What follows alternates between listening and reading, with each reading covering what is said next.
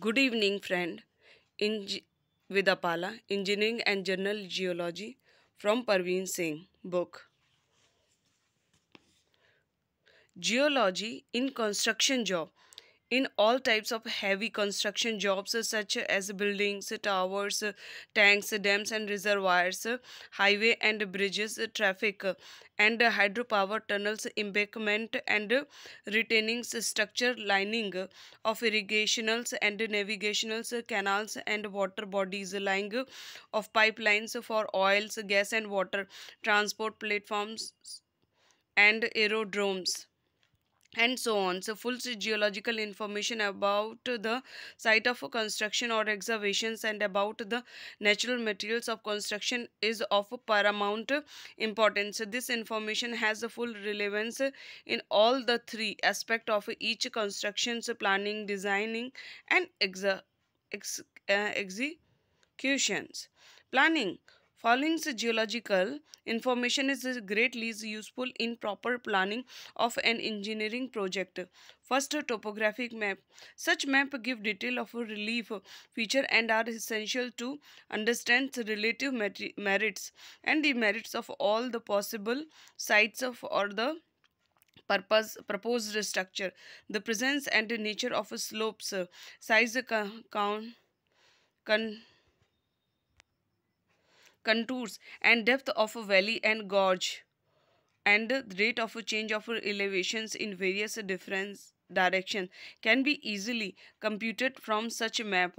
A broad choice to demarcate the area for construction can be made at this stage. Hydrogeological map. These maps give broad details about the distribution of a distribution and geometry of the surface water channel and also the occurrence and depth contour of groundwater. Below the surface of the earth, such data is of a great importance in proper planning of many engineering projects.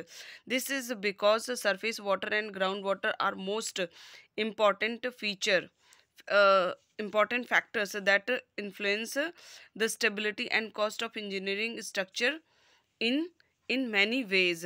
Geological map petrological character and structural deposition of rock types as developed in the proposed areas are depicted in geological map. It is from these map and section drawn across them in different direction and engineers can obtain much useful information regarding fracturing and displacement that the site rock might have undergone in the past. These maps also give an ideas about the availability or otherwise of the materials of construction in the area. Further, these maps guide him in locating and limiting the exploratory operations.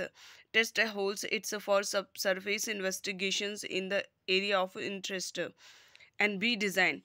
In the matter of designing of an engineering project, the role of geological information can hardly be overemphasized. In many cases, that these are the geological character conditions that finally di- dictate the broad contour of the engineering designs of an engineering project. Be it a high rise of building, road, bridge, dam, or a tunnels, and so on. For instance, in the matter of a choice, design of that particular type of dams would be dictated mostly by the geological conditions of the site, the profile of the gorge and or the valleys, the strength of the rocks at the base and on the embankments need very thorough testings and analysis before deciding the final size, shape and other parameter of the design of the dam.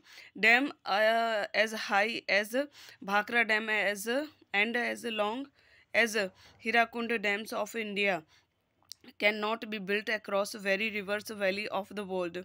Some of the geological character that have a direct or indirect bearing upon the design of a proposed project are the existence of a hard bedrock and their depth from and inclinations with the surface. Second point, the mechanical properties along and across the site of the proposed project. Among these properties, special mentions must be made of their compressive strength, shear, and transfer strength, modules of elasticity and porosity and permeability, resistance to decay and disintegrations, and thirds, presence nature and distributions pattern of a plane of a structure. Structural weakness and joints weak in materials as shear zones, fault zone, clay bands, and cystosity zones. It's the position of groundwater table in its totality, including point of recharge and discharge and variations during different period of the year. Seismic character of the area as deciphered from the seismic history and predictions about future seismicity. See construction during the actual executions of a civil engineering project. Geological knowledge is of a great value to an engineer in the selections of and selection and proper use of a right type of materials of a construction derived from the natural bedrock, soil, and bank and beach. The engineer responsible for the quality control of a construction materials will derive enormous benefit from this geological background of the natural materials such as the sand, gravels, crushed rock, and soil. Properties of all of these materials are best understood when studied in proper geological perspective.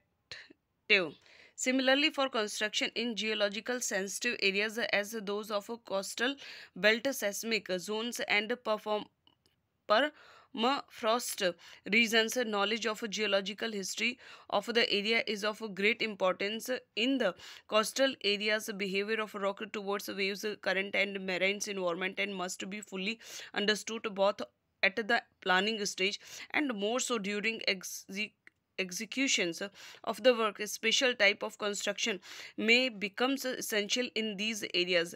It is true about construction in seismic design, where weight of the construction material become a critical factors because the construction has to be well balanced and essential lightweight as far as possible. Architectural fancies are to be avoided or else very carefully designed and constructed constructions in permafrost regions where soil remains permanently frozen to the to a certain depth all the time.